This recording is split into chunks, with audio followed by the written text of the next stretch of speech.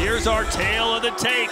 Ben Saddik, 6'9", 273.8. Marshall, 6'5", 249.3. But Marshall with a 5-inch reach advantage. Professional experience and bigger fights goes to Jamal Ben Saddik. And again, that KO power that we see from Jamal Ben Saddik, but you gotta look at D'Angelo Marshall, can put you out with any of his strikes as well. Here's a look at my keys to glory, and D'Angelo Marshall needs to control the range. He's gotta move in or stay out, not in the middle where Jamal Ben Saddik looked for him to control the ring and to look to land his power. And even more kicks this time, as he promised. Ladies and gentlemen, this battle of the heavyweight scheduled for three 3-minute rounds. Fighting out of the black corner. His Glory debut came nearly 6 years ago at Glory 2 Brussels. His professional record, 31 wins with 7 losses, 1 no contest, and 25 career knockouts. He stands 6 feet 9 inches tall, 2.05 meters, and he weighed in at 273.8 pounds, 124.2 kilos. Fighting tonight out of Morocco, ladies and gentlemen, it's Jamal, the Goliath, Ben Saddik.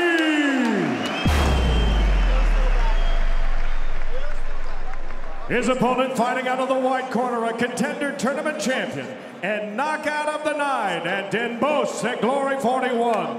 His record stands at 18 wins with 3 losses, 10 of those wins coming by way of knockout. He stands 6 feet 5 inches tall, 1.95 meters, and he weighed in at fight time at 249.3 pounds, 113.1 kilos. Fighting tonight out of Curacao, ladies and gentlemen, introducing D'Angelo Big Papa Marshall. The third man inside the Glory ropes, your referee is Paul Nichols.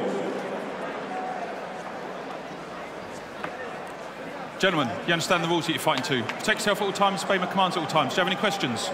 Touch the gloves if you like. Judge. There's Badr Hari, another Moroccan heavyweight. And look at Goliath, he's ready to go, Joe.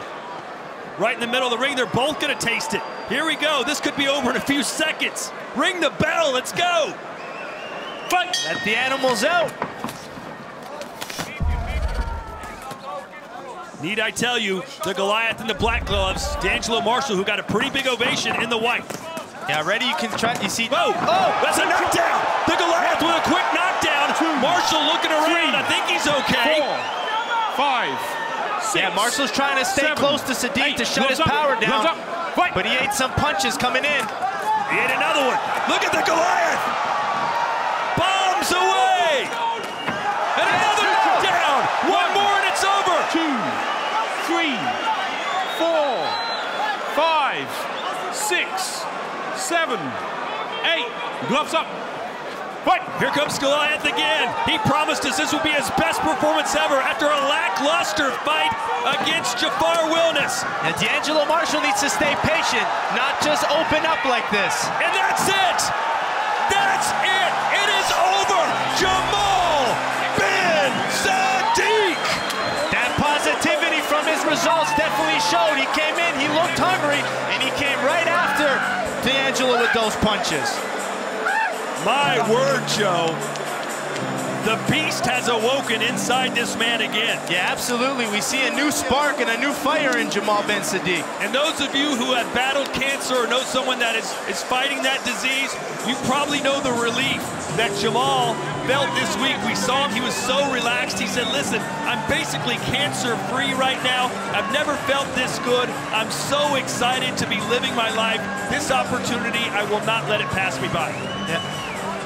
Yeah, let's take a look at how all of this action started. It was D'Angelo Marshall really trying to close the distance, which is a good strategy, but you got to be smart about it. Here it comes as he's trying to walk in. Jamal Ben Saddik throws his straight punches. And D'Angelo Marshall's just opening up a little too much versus those straight punches.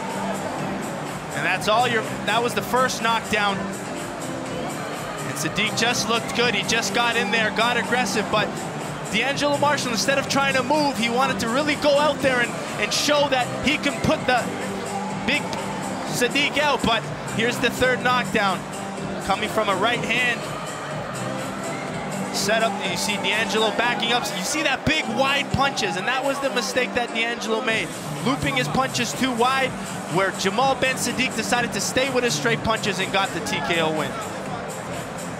After back-to-back losses to Rico Verhoeven and Jafar Wilnis, Jamal Ben Saddik bounces back in the biggest way possible. 3 knockdowns in round 1. Don't go anywhere. We'll return after this.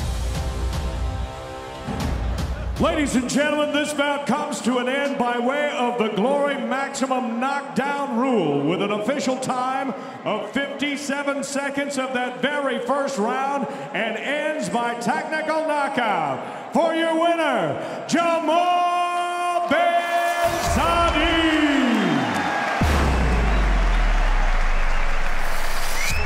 Jamal, congratulations on an outstanding win, outstanding performance. You were chomping at the bit to get at him right at the beginning of the fight.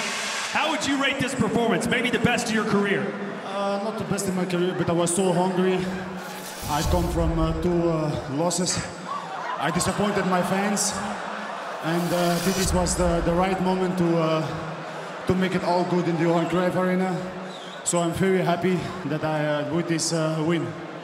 Let's look at the knockdowns. We're going to show them up on the screen. Take us through it. You got 3 in the first round. That's a TKO. Here's number 1. Yeah, like I knocked them always out like this. So this was the first, but I know from this moment I have him. So then just wait, don't rush, and take my time to knock him out again. 3 knockdowns in 1 round, that requires a stoppage. And Jamal, I know you're an inspiration to a lot of people. You're a cancer survivor. I know you got some really good news recently. What does it mean to you to be happy, healthy, and winning again? Last week I got the best result in 6 years. So I was very happy with the results, and I had so much hungry for this fight to make my fans proud again. And I hope I did. And